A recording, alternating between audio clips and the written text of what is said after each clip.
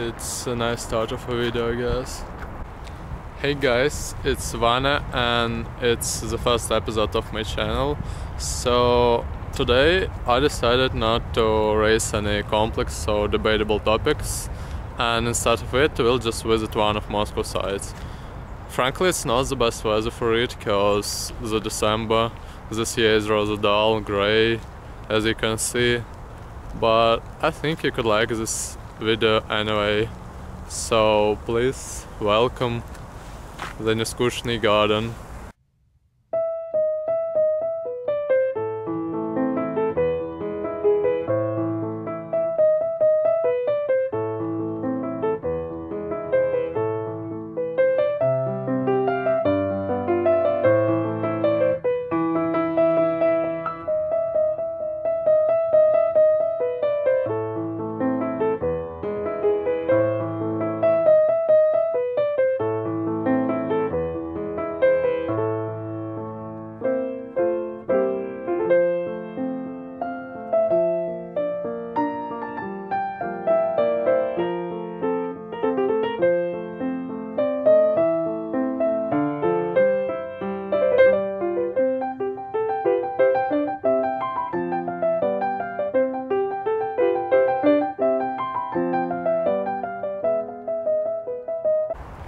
Some basic information about this place.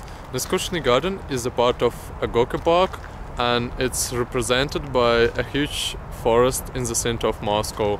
It squares about 60 hectares and it's like 83 football fields. Frankly, this place is really old and it has an interesting history. It's a landscape park, that means that it should reveal the beauty of nature. It didn't have strict structure, tracks and decoration didn't make any geometry shapes. There are a few buildings here. In two words, it's just a huge forest in the middle of city that's limited by the Moscow River.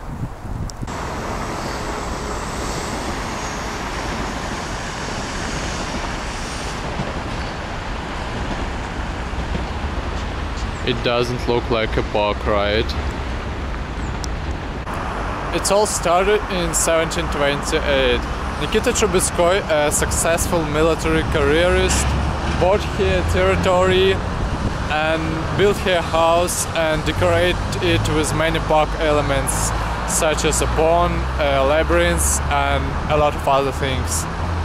He started to relax on this territory and he started to make luxurious balls and receptions, and all of these parties became very popular among the upper stratum of Russian society.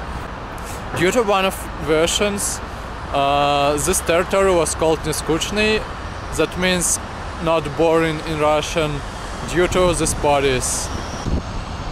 But in 1816 the emperor decided to make a summer residence somewhere, so he bought this plot and destroyed the house of Nikita Trubetskoy and built his own.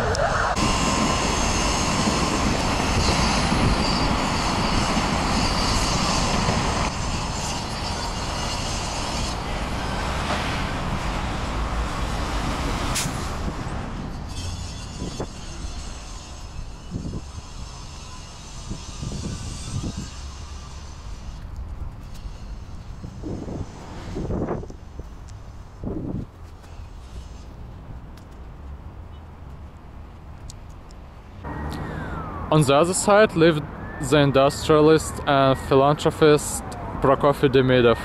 He was very rich, so he built a real palace right here and brought to this territory a lot of exotic birds and animals. He also brought some plants which are typical for the Russian climate.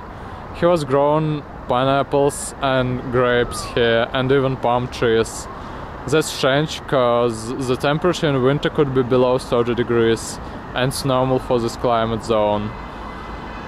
Prokofy was a good man, so he opened the park to the public. Many contemporaries call this park one of the best in Europe, and after his death the park has changed owners twice and finally the emperor bought it too.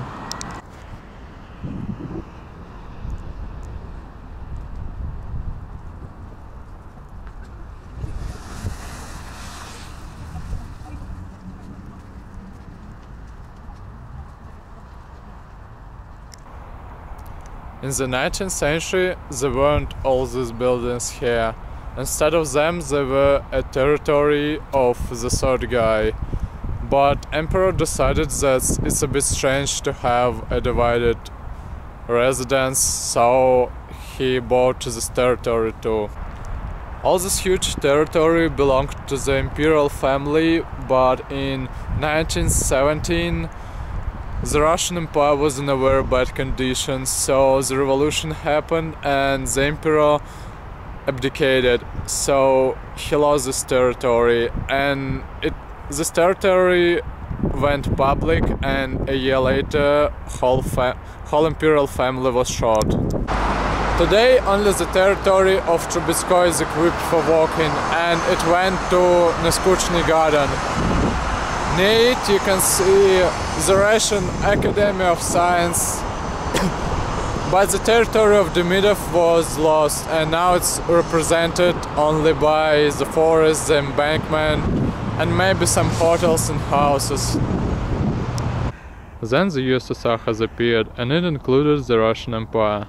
During this period of time not much interesting happened in Neskuchny Garden. I can select only one attractive event. All Union Agricultural Exhibition was held in the USSR in this park. This is something like placing a bunch of thematic pavilions in one place that are united by agricultural them. Were built like 255 pavilions in 10 months. The exhibition was attended not only by Russian organizations but also by 600 foreign firms.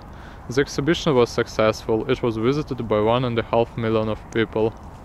In 19th, after the USSR collapse, The Lord of Rings was published in Russian language, and it became really popular among Russians, so a fan base called Tolkienists was formed, and they had regular meetings in this park. And it's rather logical because of some park elements. Other fantasy role-playing guys connected to them. In the park there were a lot of people in themed costumes who walked, talked, and even arranged battles on medieval swords. And now I suggest to visit the main sites of this park.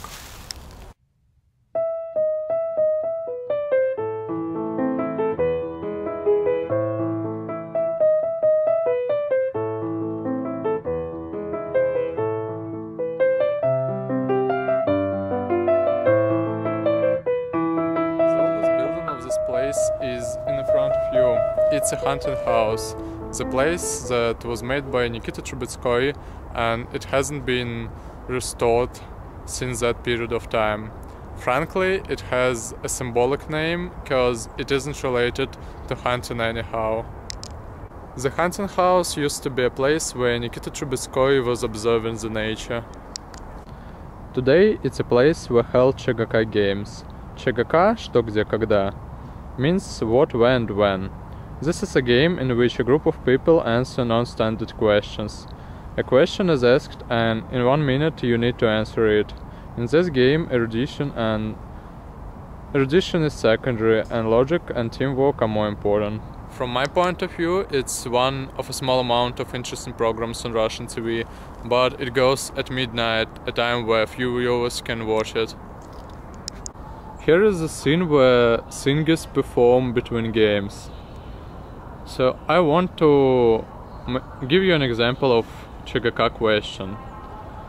So Germany was punished for starting a war in 1926 and 1948 the same way as Sparta was punished at the time. The question is how. They were forbidden to participate in the Olympic Games.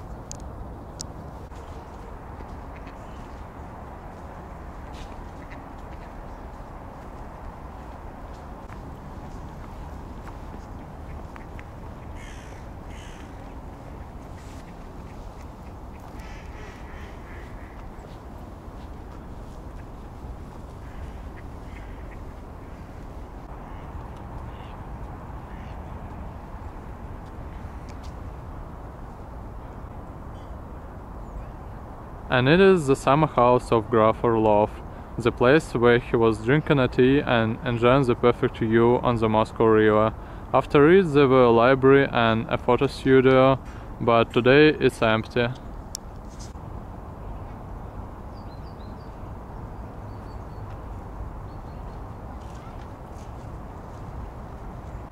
On that place was a bathhouse, and the imperial family took baths here in summers, but it burned twice, and I think one day it's gonna be reconstructed.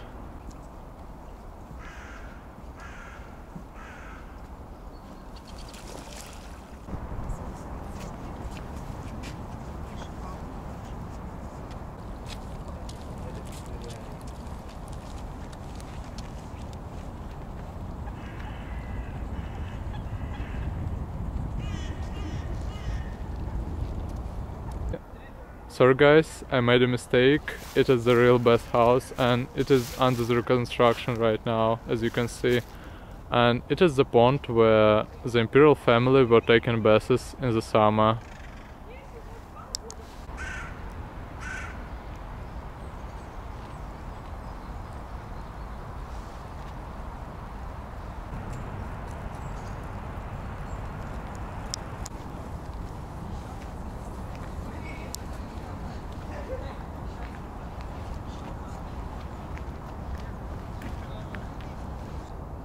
And this is Rotunda in honor of the 800th anniversary of Moscow. As you can see, it's a great place for summer get-togethers with friends. Important moments of Moscow history are reflected in this rotunda. For example, here you can see the year when the Moscow was founded, and here you can see the year when the Second World War was ended. I'm shooting this video on a weekday, so today there aren't a lot of people right here. Mostly senior citizens and parents with their children. But on weekends a lot of people walk, enjoy fresh air, because the nature of this park has a life-giving force that helps people to escape from everyday problems and routine. Among other things, the park is a great place for sports. It's a section of horseback riding, of tennis and table tennis. It even exists a football field here, and many other things I didn't mention. Finally, I love this place. I feel really positive vibes after walking here. Oscar Wilde was enjoying this place too, and I totally agree with him, because it's nice here. So that's all I wanted to say. I wish you a good mood and saying goodbye. See you later, guys.